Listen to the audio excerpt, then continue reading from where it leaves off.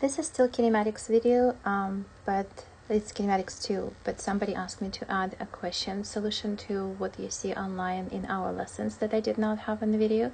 I did not add it because I wasn't sure that it's exactly 100% physics related. It's more math related, but you need to know acceleration. So let's look at the questions that I was asked about. So in this question, they say an object does the free fall and it covers 400 meters distance during the last 4 seconds of its motion. Find the height at which it was dropped off. So I know acceleration due to gravity is 10 meters per second squared. So I do not know the height the object is coming from, but it started from 0 meters per second. It was dropped. And then they're saying that it will cover 400 meters in 4 seconds. So I'm going to call this velocity velocity. And 4 seconds later, this velocity is going to be v plus 40. So wherever this velocity was, I have to add 10 for each second and then get this velocity. And your distance is equal to average velocity times the time. And in our case, the distance is 400. Average velocity, I have v to start with and this one to end with. So if I add them together, I will have 2v plus 40. Divide by 2, so that's average velocity between this velocity and this velocity, the top one and the bottom one. And the time is 4 seconds that took to travel this distance. So if I simplify this, I will have 400 equals 2. 4 divided by 2 gives me 2. And I still have 2v plus 40. Then I divide both sides by 2. So I divide this side by 2 and this side by 2. I get 200 is equal to v plus 40. Then I have v is equal to 160 divided by 2. So that is 80 meters per second. So this velocity, v, is 80 meters per second. So if this is 80 meters per second, then this velocity is 120 meters per second. Then I know that it has been falling down for 12 seconds to get to the velocity of 120 meters per second, because if it starts from 0, it adds each second 10, 10, 10, because acceleration is 10. So the final velocity is going to be 120 only in 12 seconds. And if I want to calculate this distance traveled,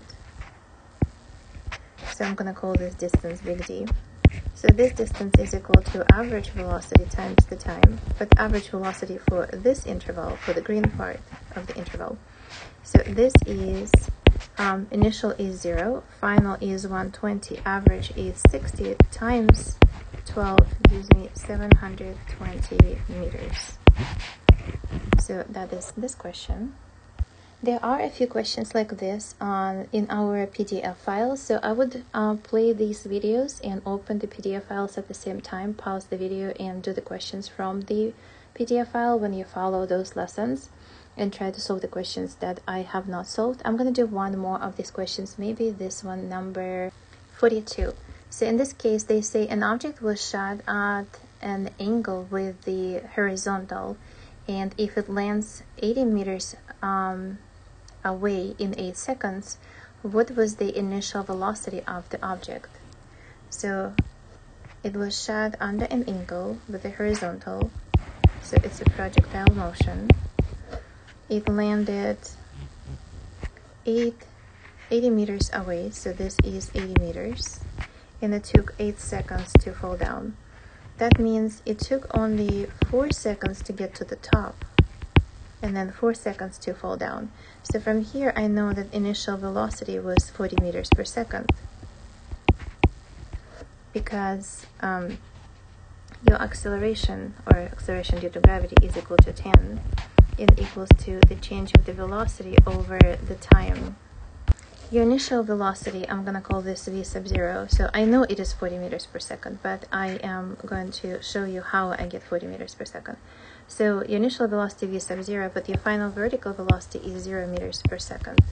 and your horizontal velocity doesn't change, so it stays all the way through the movement the same. So I'm going to call it the Vx.